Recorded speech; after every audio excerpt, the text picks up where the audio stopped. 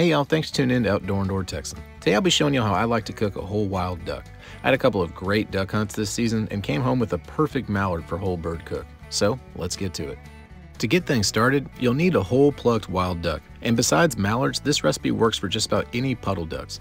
Gadwalls, wood ducks, widgeons, pintails, mallards, even teal if they're big enough for your trouble. Just avoid the stronger flavored diver ducks. And a helpful tip about cooking really any wild duck is to soak your bird in a saltwater brine overnight. This will help draw out blood, add moisture to the meat, and calm down any concerns about gamey taste. To get things started with this recipe, take a sharp pair of kitchen shears and remove the spine of your duck.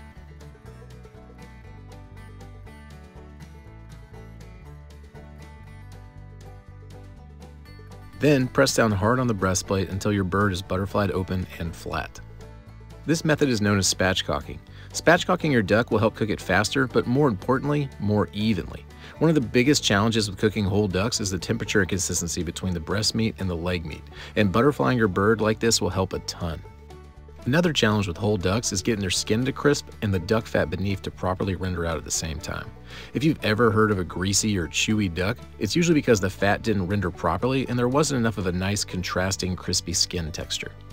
To address that problem, start by patting your duck dry with a towel and try to pick up as much moisture as possible. Once patted dry, carefully score the skin with a very sharp knife.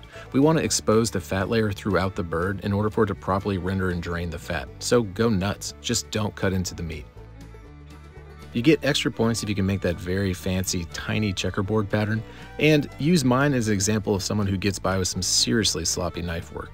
Still works. To further ensure we get crispy skin, coat the duck with flaky kosher salt and then let it sit overnight in the refrigerator. The salt and dry refrigerator air will help dry out even more moisture from the duck, so when it comes time to roast, that skin will crisp up nicely. It's now the next day and it's finally time to start cooking. Start by preheating your oven to 450 degrees Fahrenheit and toss in your lightly oiled cast iron skillet to heat up alongside with it. This duck spent the night drying out in the fridge, so the salt has done its job at this point. Go ahead and wipe off as much of it as you can with a clean towel. I did that off camera over the sink, so take this fake wiping action as me showing you how to do it. It's very technical work. Duck is the type of meat that changes in flavor a great deal when you overcook it, so getting the internal temperature correct is absolutely vital. That's why I'm going to put a temperature probe into the deepest portion of the breast meat just to make sure that I can get to that exact rare to medium rare temperature and not overshoot it.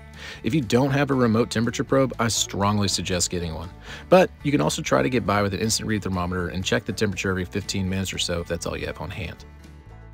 After all this effort hunting the duck, prepping the duck, cooking the duck, I want to taste the duck, so I'm just seasoning with cracked pepper and garlic powder.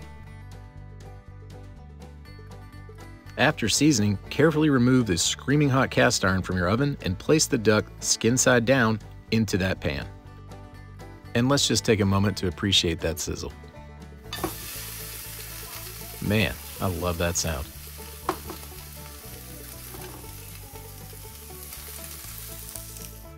With the duck in the pan, set it in your oven for 10 minutes.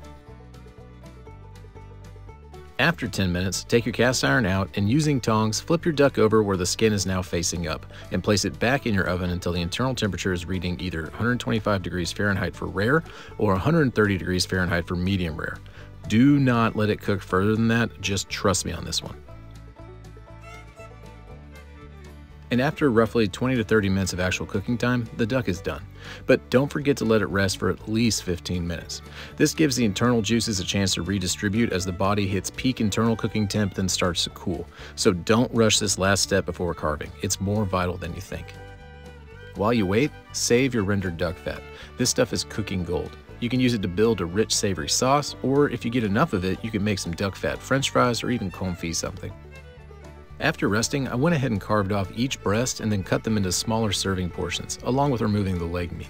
The meat overall comes out a deep ruby red. It may seem like it's too rare, but by culinary standard, duck meat is actually a red meat. Just trust your thermometer, not your eyes, and enjoy the fantastic flavor. This duck turned out perfect. The breast skin was nice and crispy, the meat was juicy but not greasy, and served over a bowl of wild rice, it was gone in seconds. And that'll do it for this one, and thank y'all so much for watching. If you have any questions, please feel free to leave a comment below and I'll try my best to help you out with my 2 cents. Now, if you're new to the channel, I would greatly appreciate it if you considered hitting that subscribe button. It doesn't cost you anything, it certainly helps keep me going, and you'll have access to countless recipes with more great content to come. Alright y'all, take care.